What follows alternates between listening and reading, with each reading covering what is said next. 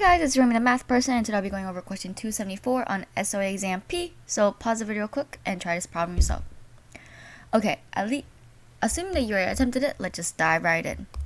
So patients in the study are tested for sleep apnea one at a time until a patient is found to have this disease. Each patient is independently has the same probability of having sleep apnea.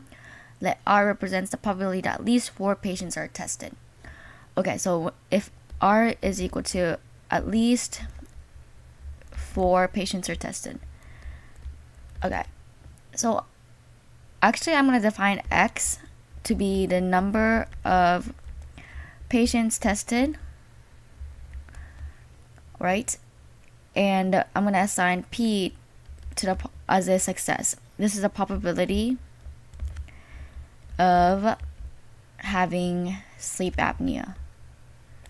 Okay, so let's just think this through. They give you R is defined to be, so this is asking for a probability that X is greater than or equal to 4, right? At least 4 patients are tested.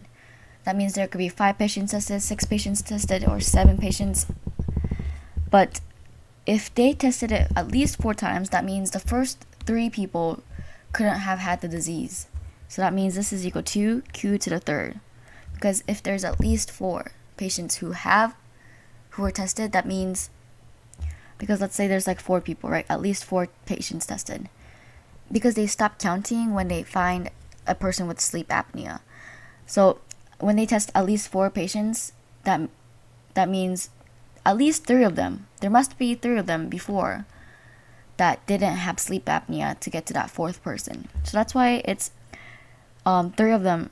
It's Q, which is a probability of not having a sleep apnea, to the 3rd power, which is also equal to 1 minus P to the 3rd power. And they're looking for the probability that at least 12 patients are tested, given that at least 4 patients are tested. Okay, well, the probability that at least 4 patients are tested is already included in the probability that X is greater than 12, right? So then this could just be reduced down to X is greater than 12, because it's kind of redundant for us to say it twice. And this is the denominator is just 4. Okay, and this is equal to, whoops, my bad.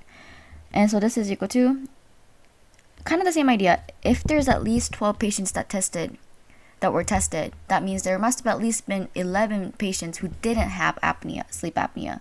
So that's equal to 1 minus P to the 11, right? And the denominator we already figured out was 1 minus P over 3. So this is equal to 1 minus P, 8, right? And again, R is defined to be right here, at least 4 patients that are tested. So R is defined as probability that X is greater than or equal to 4, which again we know is 1 minus P cubed. So we want to try to make this 8 have the 3 in it. So we can do this by saying just 1 minus P, 8 times 3 times 3, right? Because 3 times 3 is just 1. And then just say this is 1 minus P, 8/3 times 1/3, 8 times 3. And then we can just factor out the 3 and everything else, put it on the outsides. So that's left with 8/3.